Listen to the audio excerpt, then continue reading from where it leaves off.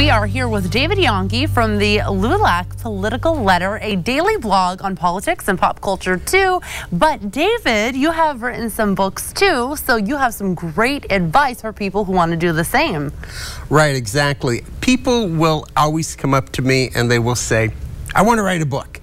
And how do I do it? And I basically tell them what you have to do is you have to be a storyteller to begin with. Right. Then you have to be able to put it down on paper and not get caught up in doing it in order. Sometimes when people will put a book together, they'll think I have to do the beginning, the end, the middle. I have to do it like in sequential order. My advice to people is you sit down and you write your stories. We've all worked in different workplaces, broadcasting, whatever, different, steel industry. There are always employee stories that you could tell. There's always characters that you work with.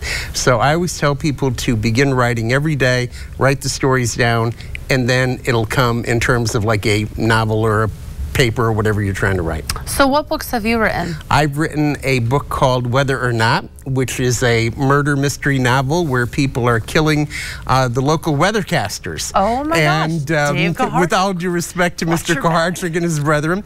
The other one is a radio story about a wayward radio sales rep. And the other one is 26 Rules of Life, my take on how you should live your life. Now, let me say this. I am not an expert on living life, but the interesting thing about that particular book is that a lot of people have bought that for graduation presents for kids graduating college and things like that. Hey, could you give me one little tip?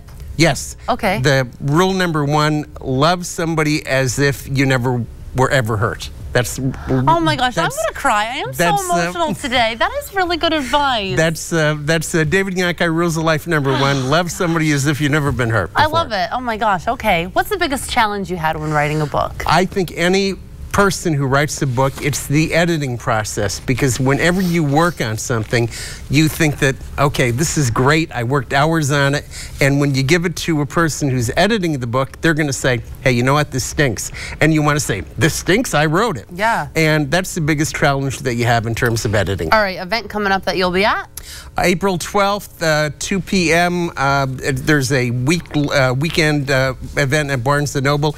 There are various local authors. I'm also going to be one of them. It's going to be 2 o'clock at Barnes & Noble next Saturday. All right, awesome. David Yonki from the LULAC Political Letter. We got to have you back, and your cool ties, they're always great. Hey, listen, you got a cool haircut. So, I mean, I've got a cool tie, you have a cool haircut. We're doing good. All right, Dave.